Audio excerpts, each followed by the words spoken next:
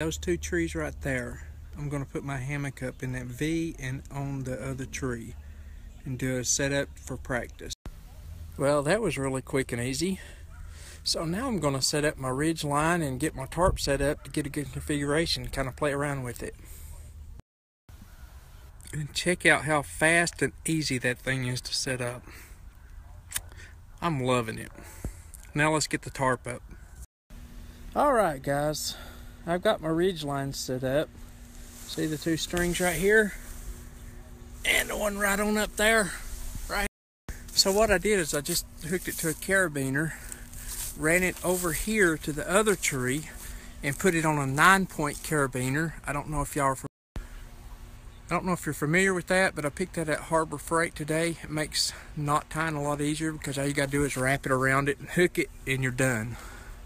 Then I had enough cordage left over that I just took it on down here and tied my little, I forgot the name of that knot, but then I run it over here and tied a trucker's knot on the other end, which is really neat because you can keep your stuff tight, pull it tight, and keep it tight.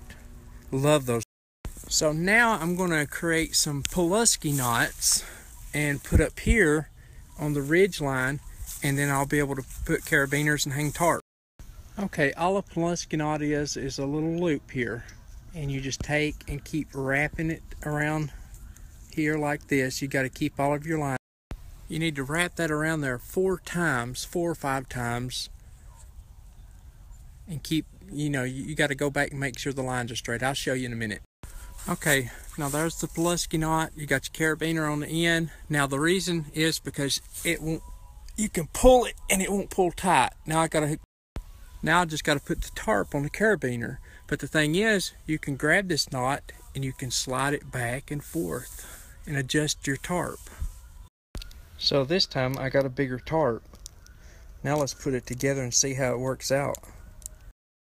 Alright, there's the tarp up with the Pulaski knot that you can slide and make tighter. Of course, I've got it tied all the way down through there. You want your ridge line on top. Okay, the reason you want your ridge line on top is so it doesn't seep down through in here and get you wet if it rains. So it's a pretty easy setup. I'm just kind of playing around with this out here. I've kind of got it offset because of the way the tarp is shaped.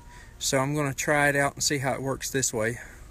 Now, of course, if you didn't feel like messing with it, you could always just leave it hanging there and sleep like this. I mean, you're going to stay dry.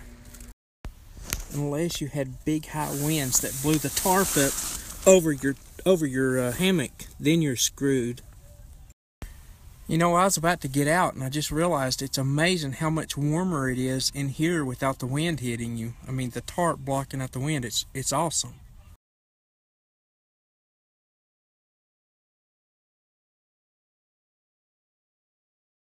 Okay, I'm going to use a stake, a carabiner, and another Pulaski knot to pull it tight. Man, this is turning out better than I expected. I'll show you in just a few minutes when I finish setting it up. Okay guys, check that out. If wind blows in from this direction, I'm covered. Check that out. And the same thing on the other side. But now if the wind's blowing in this way, I'd want to take this corner and move it over here to close it up. And of course I used the Pulaski knot again so that I could pull that tight to keep the wind out. Pretty awesome, huh? Now look here, I've got a ridge line going inside the hammock to hang up my shoes, backpack, get everything up off the ground, out of the rain.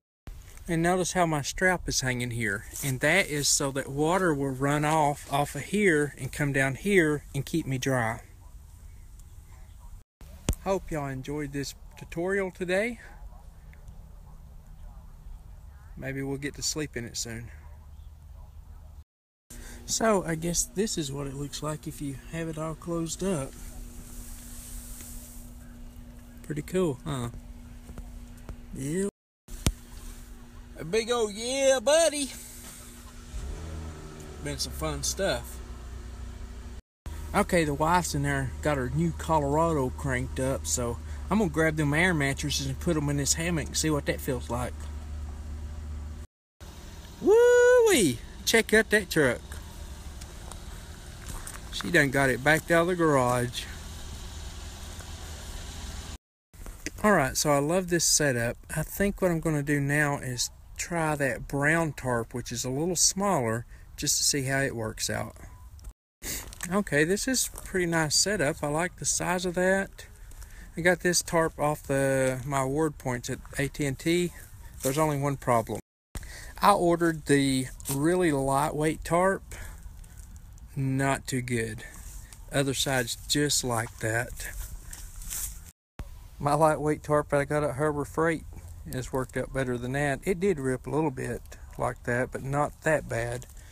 So, I guess the next time I get a tarp, I guess I'll be getting a heavy duty and just carry the weight along with me. Really, my problem is I like to make my fires big to stay warm, and I usually get a hole in the tarp or something. So I really can't see spending a lot of money on a tarp when you may get an ember on it and get a hole in it and then rain gets in. Well, it looks like the Walmart tarp has won again. Even though I've got a piece of duct tape on it because there's a hole up there. It has been the most durable tarp. And I've learned a lesson too. Always buy the heavy duty tarps for this kind of stuff. So after all my testing today and all the tent setups, I figure I need a heavy duty 12 by 16 tarp. Works out great. So I hope everybody enjoyed my tarp hammock setup today. My trial test and run. I'm going to put this thing up. And I am going to get out of this cold weather. I'm getting cold. It's chilly outside. We'll get some wood and make a fire in the fireplace.